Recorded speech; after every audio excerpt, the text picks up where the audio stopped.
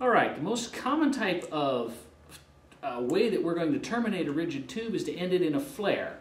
And most of those flares are going to get a little backup nut and then a B-nut across the top of them. To make that flare, we're going to have to use some different flare tools. And I've got a couple of different common types of flare tools. Okay, I've got the slightly more automatic style flare tool. Okay, I believe Parker makes this one, and I think you can buy it from Aircraft Tool, if I remember correctly, as well as a whole lot of other places. And then I've got the slightly more common style of single flare tool, and this one actually is very similar to what you'd see a plumber use when he's working on your house.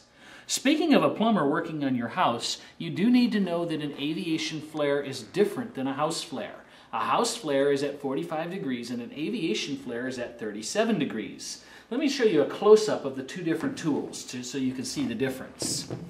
Okay, if you take a look at this, this is the household style flare tool, and you can see it forms a 90-degree angle with the cone, 45 degrees on each side. The cone is also completely smooth.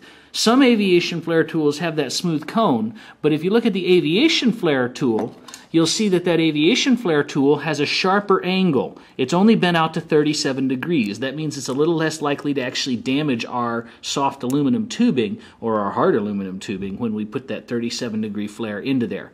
Also, the aviation style flare, okay, the cone has little shoulders on it, and those little shoulders are much better at forming and wiping the edge into that shaped flare that we're going to need without tearing it.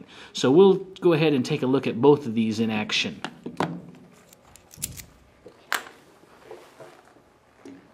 Let's show the automotive style or the housing style flare tool first. Okay, to properly flare, what you'll need to do is first open up the tool and then locate the proper set of dies and insert the flare tool insert the tube to the proper depth. And that proper depth is going to be just a little bit above the edge. Okay, each one is a little different and you kind of get an idea for that. We're going to tighten everything up, and that's going to hold the tube firmly inside the dies. Once we get this tight, and it looks like it failed rather than tightening, so give me another try here. Okay, I am not a fan of this type of tool. Maybe this is why. Okay, let's try again. Okay, reinsert it to the proper depth, hold it, tighten it, and we should be ready to flare. Now we use the proper end. We take that, put it over the top of the tool, back it up until we can take this and lock it off to the side. Okay, now we begin the flare process, and hopefully you can see properly in here. And another reason why I'm not a fan of this tool, this one is defective. Let's try again. Okay, lock the flare tool in position, and now if you get a good close look, you can see that cone is going to begin to work its way down, and as I work it down with the thread, it's wiping out the side of that and making a nice flare. Do not over tighten on these flares, as you can cause all kinds of problems and wipe that much too thin. Here's a properly formed flare, and I can go ahead and loosen up my tool, break the dies apart, and there's my proper flare. Now, to check and make sure that my flare is proper, I can make sure that the B-nut goes over the top of the flare.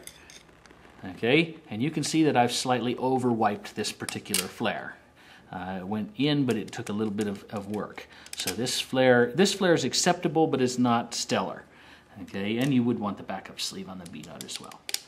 Now, I promised to show you a little bit more about that cutting tool, and this is a great place to show you what that cutting tool is. Suppose you've made a mistake flaring your tube, and you want to reflare your tube.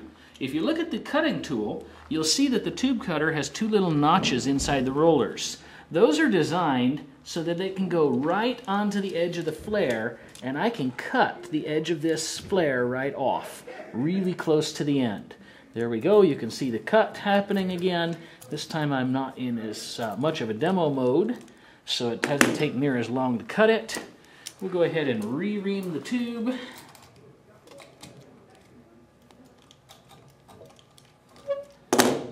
And once again, it is important before you flare a tube that you have a proper clean cut, because any little unevenness becomes a stress crack that will tend to show up. Now, the more difficult or the more complex tool. This particular tool has a pair of jaws, and you can set it to whatever size tool you need, and we're using 3/8, so we're going to set it to 3/8. Okay, both of the 3/8 drives are set in position. We're going to slide the tube in, and one of the things I like about this tool, it's a little hard to see, but there is actually a little arm that shows me how deep to slide the tube in. And that little arm is attached to the locking mechanism. It'll swing back out of the way as soon as we're done. I set the tube up to the arm, hold the dies in place, bring the lock down, which pulls the arm out of the way, and lock the tube into position. Okay, it's entirely contained in position now. Now we flare it just like we would flare the other with the other style. Okay, once again, if we just haul away on this thing, we're going to so over flare this tube that you're never going to be able to fit it into the B-nut. Okay, but that's not a problem if you just lightly flare it, and as soon as you feel it reach the bottom, you stop.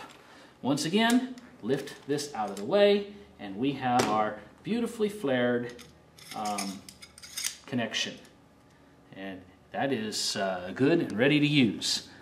So, there's the two style of flare tools that we were looking at, and you'll need to practice both of those.